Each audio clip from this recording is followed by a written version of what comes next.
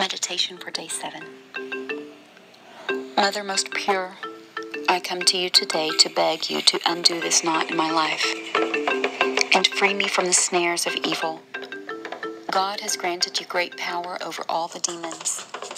I renounce all of them today, every connection I've had with them, and I proclaim Jesus as my one and only Lord and Savior.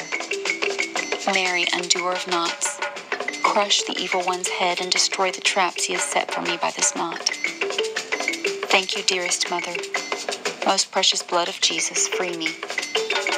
Mary, undoer of knots, pray for me. You are the glory of Jerusalem, the joy of our people. In the name of the Father, Son, and the Holy Spirit. Amen. Virgin Mary, Mother of fair love, Mother who never refuses to come to the aid of a child in need, Mother whose hands never cease to serve your beloved children, because they are moved by the divine love and immense mercy that exists in your heart. Cast your compassionate eyes upon me and see the snarl of knots that exists in my life. You know very well how desperate I am, my pain, and how I am bound by these knots. Mary, Mother to whom God entrusted the undoing of the knots in the lives of his children,